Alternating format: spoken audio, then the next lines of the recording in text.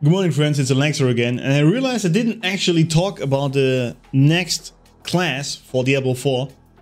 So I wanted to cover this in here right now, because you know I'm a caster player. I like mages and necromancers and just kind of everything that casts stuff. So initially I was like, okay, this is some sort of bruiser playstyle, but it's actually also has some, this is from the stream as you can tell, has some casting things to it. So the class to me looks actually kind of cool.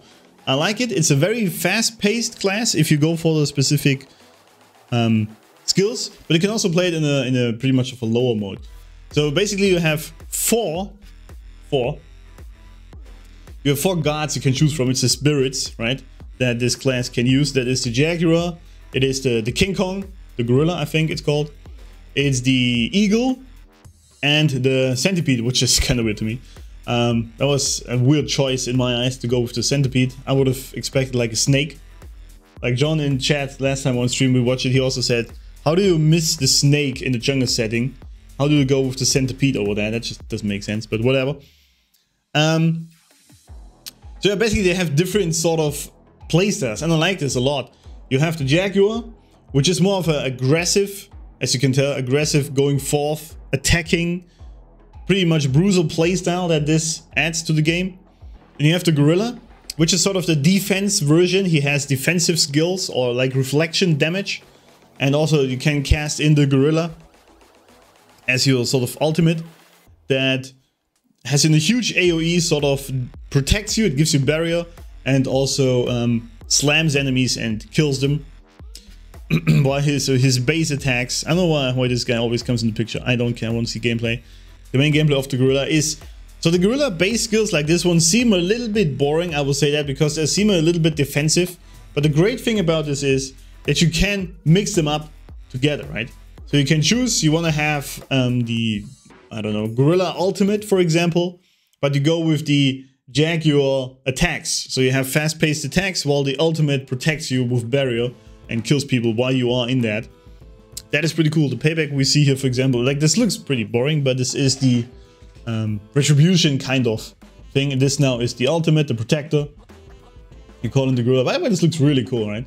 And he gives you barrier and slams all these people. So while you call in the ultimate, you can just keep attacking with, for example, the Jaguar skills. Jaguar. There is the Eagle, which is a little bit more of a, as you can tell, this is basically just AoE damage. That's what it does. It also makes him vulnerable, I believe. So you can call them in, and this first ultimate, it has charges, pretty cool. So you can call them in, and does AoE damage. Now this is much more my style. These kind of throwing lightning things. So it's more of a sort of semi-ranged playstyle. So I'm gonna probably play the Gorilla ultimate with the Eagle attacks. That's sort of my style, right? There's also what's really cool. This one, the Saw, which is basically a leap forward in Eagle form. Pretty cool. I like this a lot. I hope that they managed to balancing a little bit better with this class, so there's actually more builds viable than just one or two, like with the other classes. So you can actually really mix them together. In the playtesting we saw online on stream from Rex and all the other great guys, the Centipede was overpowered as fuck apparently. So I hope they fix that. But I just like the idea of mixing these sort of playstyles. So this is a very versatile, I was going to say volatile, a very versatile class where you can really choose how you play that yourself. You can go all melee bruiser with all the Jaguar skills. You can play a very defensive tanky playstyle with the Gorilla. You can play a very mage style with the Eagle. And the Centipede is more of a sort of summoning class. So I like this a lot. I actually like this class a lot. People were saying this is just very mid. What is all this shit? Especially with Perfexi coming along. But I think it's very cool. So the Centipede is sort of, you can think of, with the Centipede you can sort of think of the Warlock in Last Epoch. It's poison dot damage. That's what it does mostly. So all these attacks are poison attacks. So that's sort of the dot build you have with this. Then you can summon the Centipede that does AoE damage and like attacks in a straight line. And So this is pretty much, I'm gonna keep this running so you see what these skills are.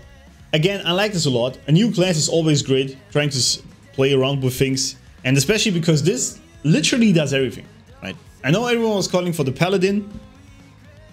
And I'm sure the Paladin will be coming, even though people told me actually in chat that lore-wise it doesn't make sense to have Paladins or Crusaders because apparently they died or were killed lore-wise. Maybe, but then again, maybe there was one surviving dude who brings back the whole thing about the Paladin. I don't know. Whatever. I think this is a cool class. It looks really cool. The skills, if they get the balancing right, can be really great if they have that much of a versatile character that can do everything. That is just so great to me. So let me know in the comments what you like the most of this, what your playstyle is gonna be. I'm definitely gonna go for, sorry about my voice. I'm definitely gonna go for the Eagle and the Gorilla. That seems like the coolest one to me. So tell me what you're gonna play. Also, there's one thing I didn't even mention here, sort of the class specific stuff you can choose is you can really just choose one spirit you give more in your sort of book, like the Necromancer has. So you can buff your Eagle skills, you can buff your Gorilla skills or whatever. So yeah, very, very simple. So I think that's very cool.